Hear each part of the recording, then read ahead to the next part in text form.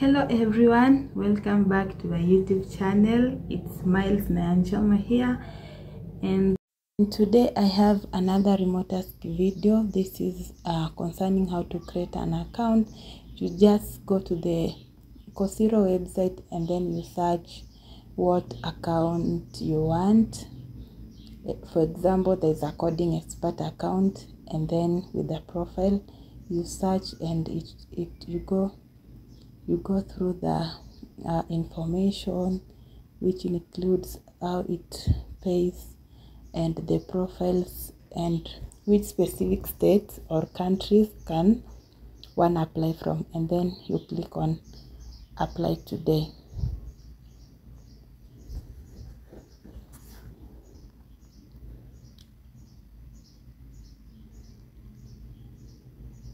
Sorry, my network is not that stable. Yeah, so after clicking on that, it gives you this pop-up menu where you get to sign in to the REMOTASK. You enter your full name, email, password, and then you sign up. Or you can as well continue with Google, with your Google account or the account that you want.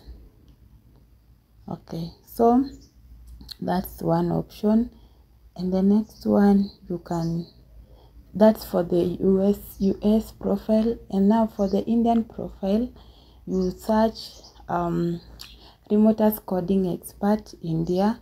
That is if you want a coding expert. There are many projects for REMOTASK account. So for this one, I'm specifically doing on the coder expert account. For India, it pays 33 USD per hour, and for the USA, we saw it was $45 per 1 hour. And then click on the coding experts, click on apply now, and you get to see the earnings. $16 to $50 USD per hour. Pay will be determined by and those other things. And we know for coding expert, we use the Python, Java, JavaScript, and such languages. So when applying for such projects, you have to know how to go through it, because it requires some coding and program skills for one to start the screening process. So there is many types of coding experts, and this one is for the one which is known as T3, and let's see how it pays. So yeah, it has some instruction there, and required qualification, 3 years of experience in software engineering, and earning is $45 per hour, and it has stated which countries one has to apply from. And now we're getting into the applying for the account. So there's the introduction part where you get to where they show you some instructions and start up on how to start. And then here you have the security. You have to go through the security check. Yeah, and then we're at number 2, social networking and dangers. You read through it until you finish the page. You go to the next one so here it gives you some questions, and then these questions are based on what you've learned in the introduction. So you just select the correct answer and you continue. You select the correct answer as you continue. When you do not select, like for example, if you select an incorrect answer, it will not prompt you to go to the next question. So you must answer, the answer must be correct so that you can go to the next question. So we are at security 7 over 7, and now you finished the first training, and now to the next one. Okay, the first one was security training, and now we're going to the next training. Yeah, so this is introduction to REMOTASK, and you start tasking. Now here in tasking is what is here in tasking is where you get to see the exact project that the account is going to be given. So there's some warning there, but we ignore it, and then let's wait and see. So welcome to every REMOTASK PC specs question. Here the company wants to know if you are aware of the project and how it works. So after going through this, it will then allow you to go to the onboarding process.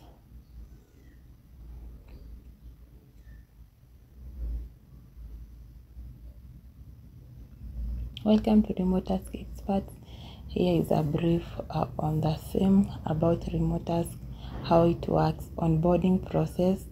In case you stagnated somewhere, you can get help here by contacting them.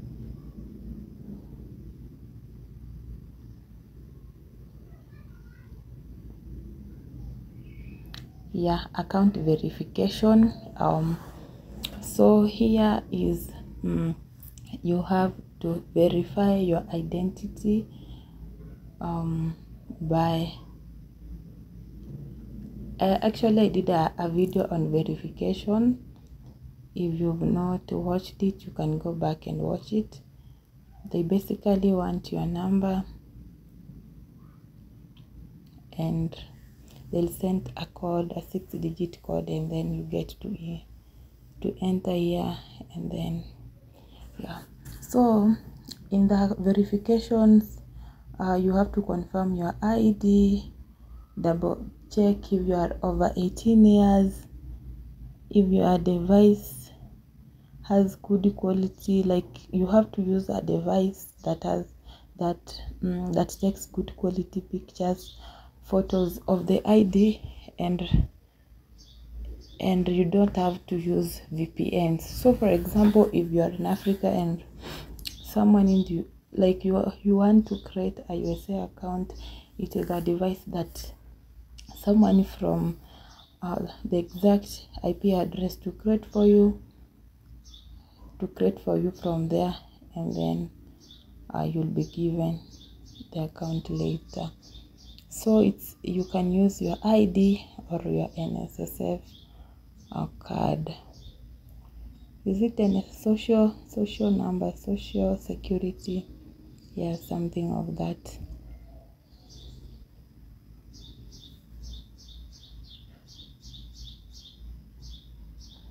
After you've done and read all through that page, you'll just go through to the next page. If it does not allow you to go to the next one, then you have to re-enter the details correctly. Maybe you had done some mistake. So for ours, the account, let's see.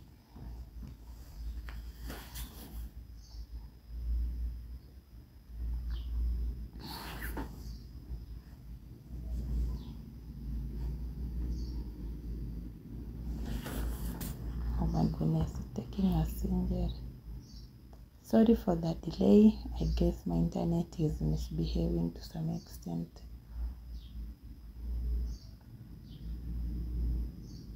So yeah, I'm beginning to verify.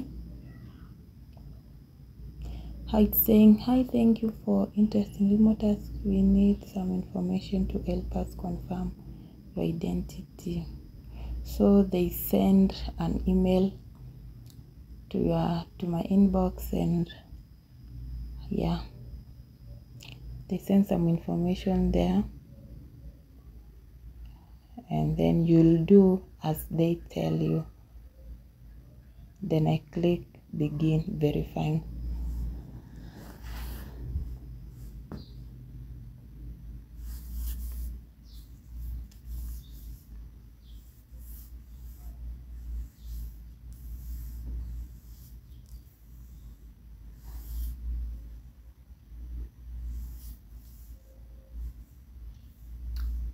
Hey, my internet is kinda misbehaving.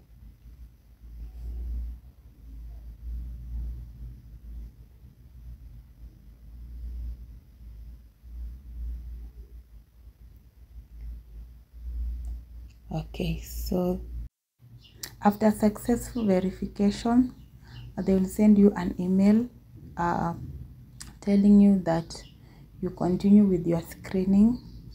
You continue with the onboarding screening, and as you know, screening is the determinant that you're going to be given a project or not. So stay tuned so that I can show you how to do the onboarding screening for your account.